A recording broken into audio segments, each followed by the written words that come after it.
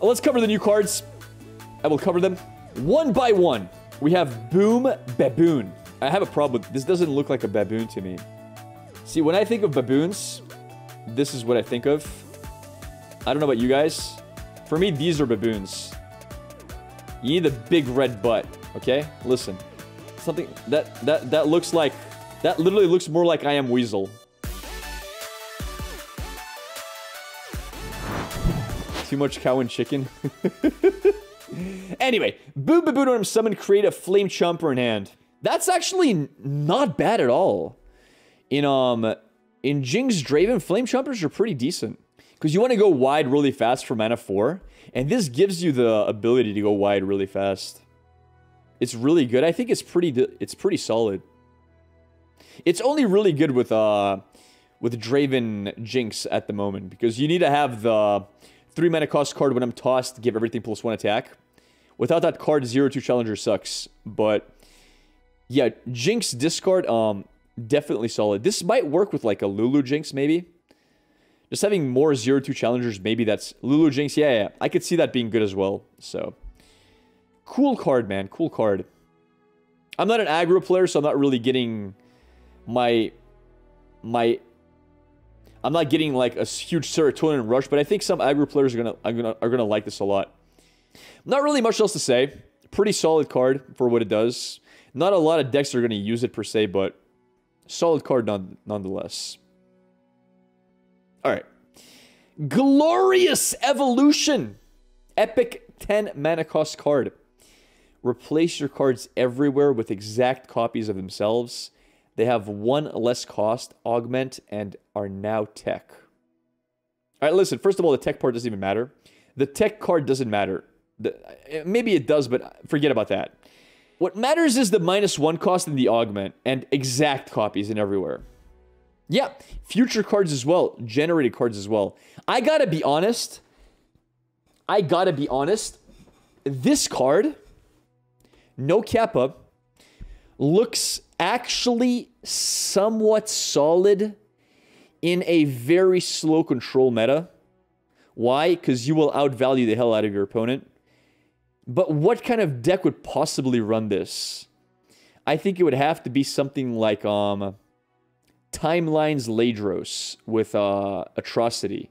Because all of a sudden Ladros cost 8, Atrocity costs 6. The fact that everything costs 1 less, you can pull off some really cool combos earlier than you should. I don't really think this goes that crazily. I mean, with Victor, sure, but I think you want to play this in a very slow deck. All of a sudden, your Ladros cost 8, he can turn into, what do you call it? A Dreadway for the OTK once again, because it reduces the cost of Ladros by 1. I mean, I think this could fit in I don't think the deck is competitive. I think the meta has to be very slow for it to be competitive. Targon's Peak? Nah.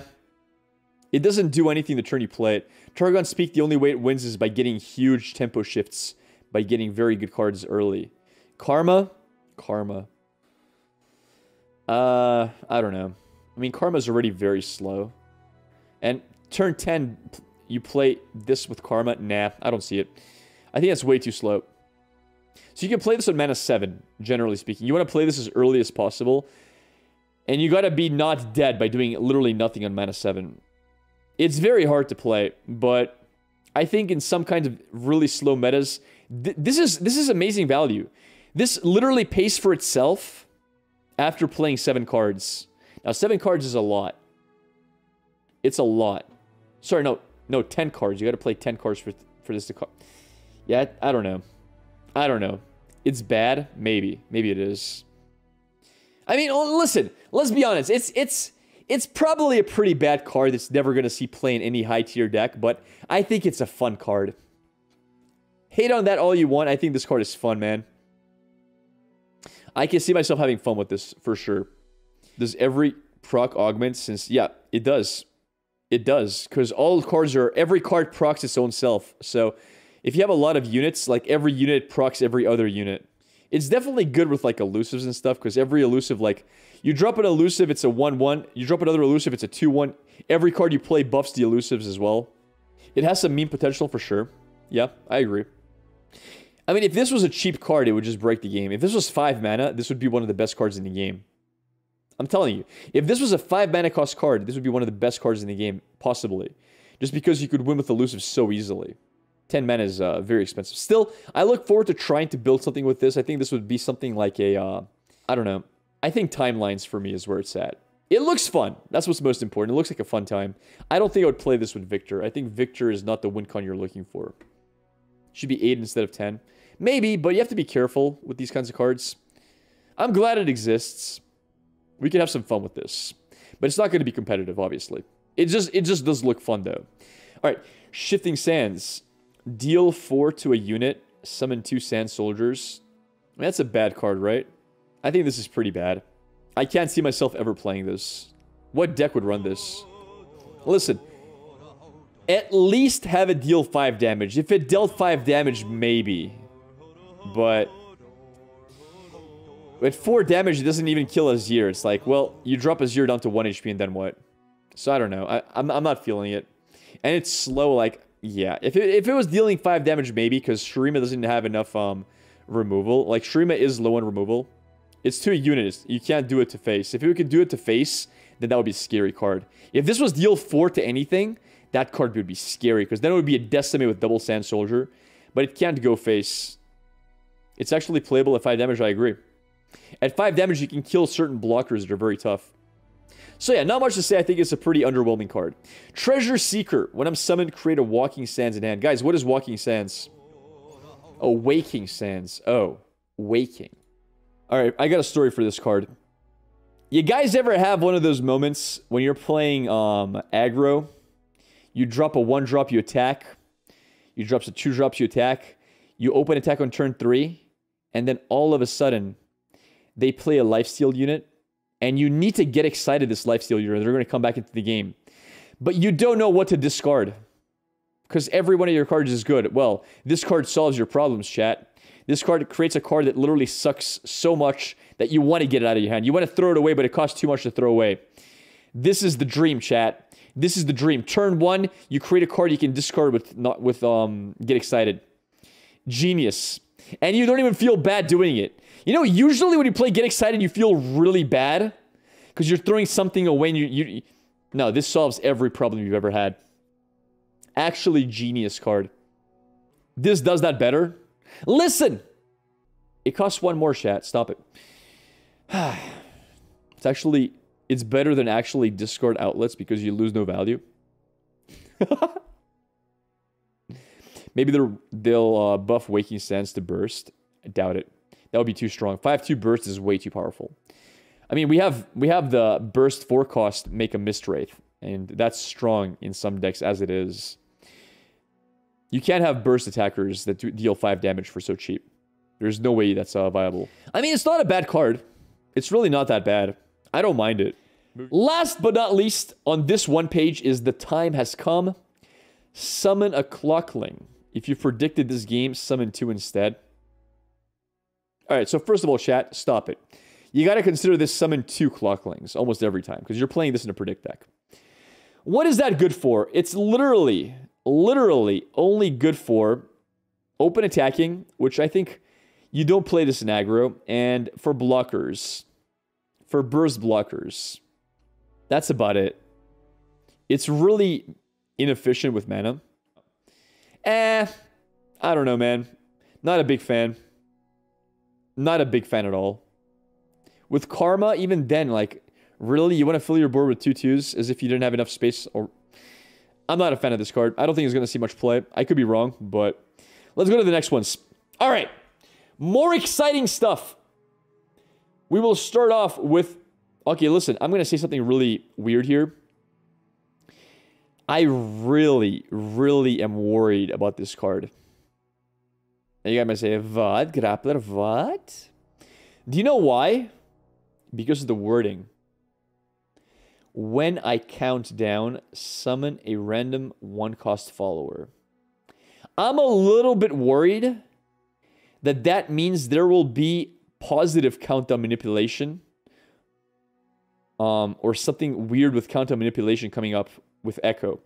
I really don't want Echo to be a countdown champion. I don't want Echo to work with countdowns. And this wording is unique when I count down.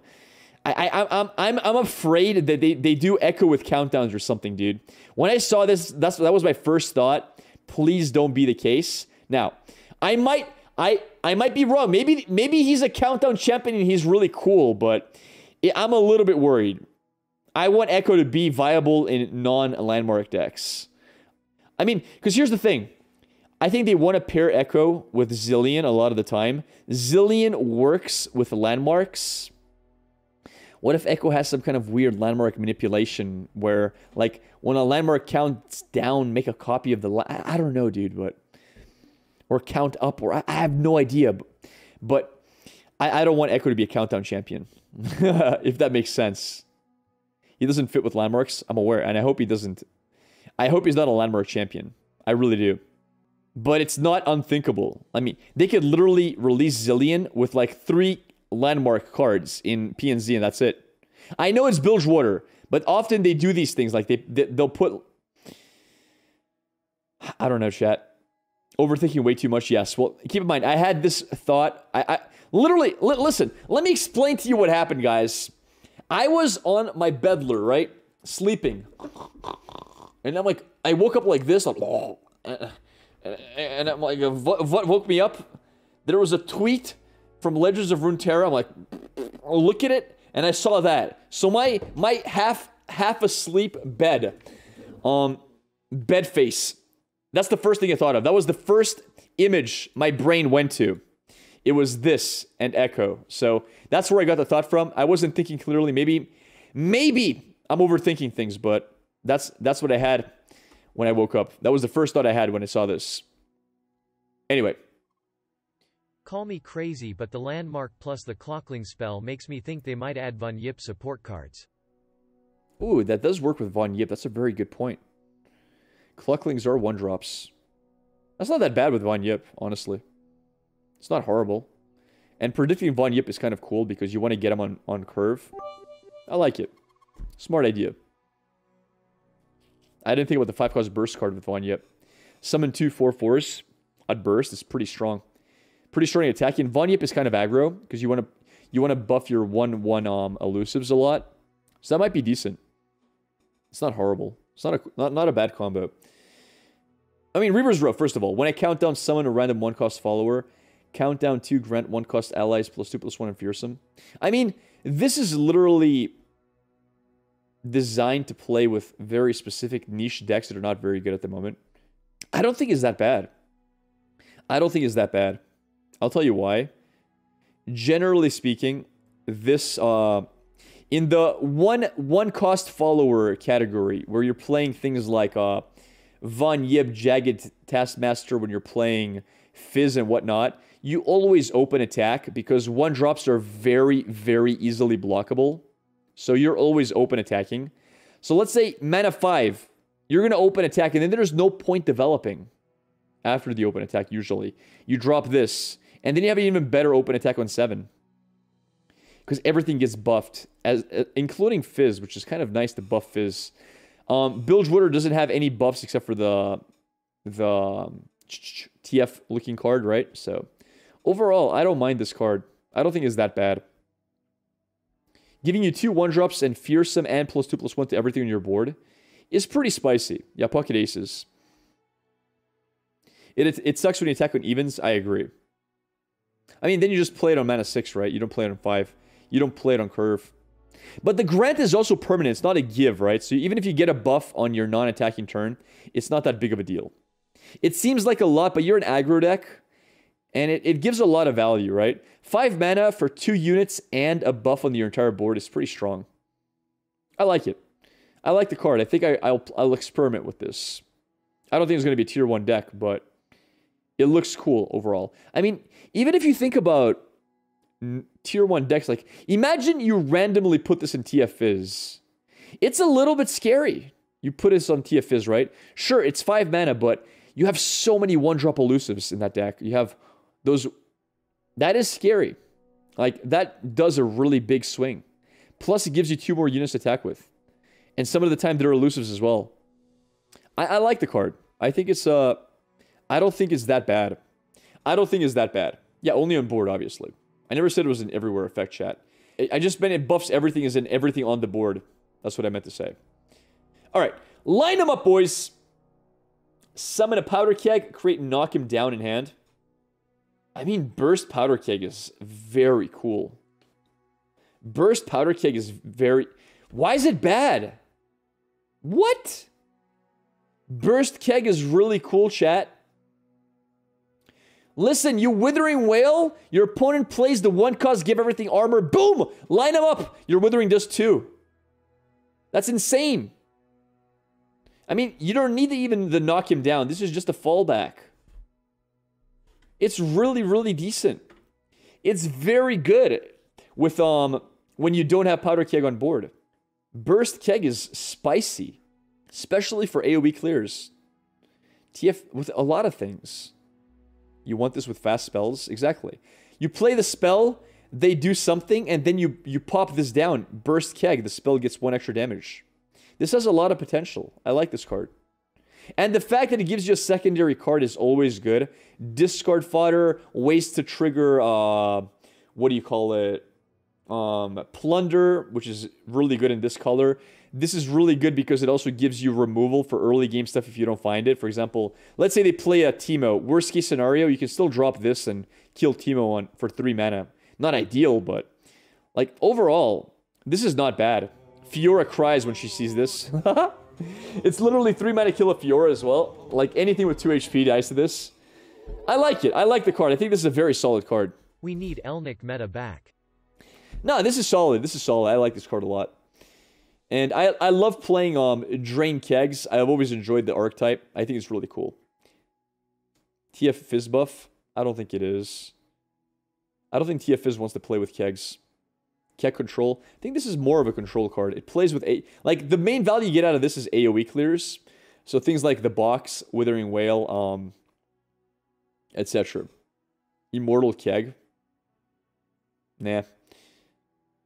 Teemo Gangplank. Well, why Teemo though? It's not bad with Make It Rain either, sure. I like it. I like the card. Alright. Last but not least. Volunteer Elnuk. 3 mana, 3/4, very solid stats. When I'm summoned, create a random Elnuk in the top 6 cards of your deck. Alright, listen. What this mainly depends on is whether this chains with itself or not. Like, will it chain Elnuks? I don't think it will. It should. No, not chains. I'm thinking, if you drop a troop of Elnuks, and it goes for the top 6 cards in your deck, summon each Elnuk and shuffle the rest into your deck. If it pulls that, will it create another one that gets summoned as well or not? Because that would be insane if it did. It would actually be insane if it created a random Elnuk. I hope not. So, okay, let's see. Let's look at the order. You drop Troop of Elnuks. Play. Top 6 cards in your deck, summon each Elnuk.